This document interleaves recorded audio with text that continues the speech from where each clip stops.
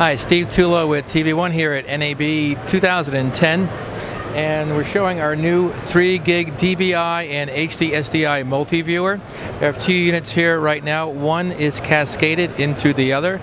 Each unit can accept 4 video inputs, and at this point we are cascading one into the other, being able to show capabilities of DVI as well as HD SDI multi-viewing.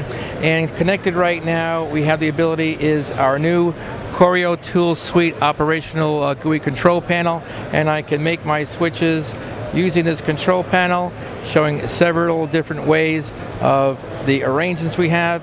We have up to 50 different presets and can show different ways of showing the windows for many different applications in the video world.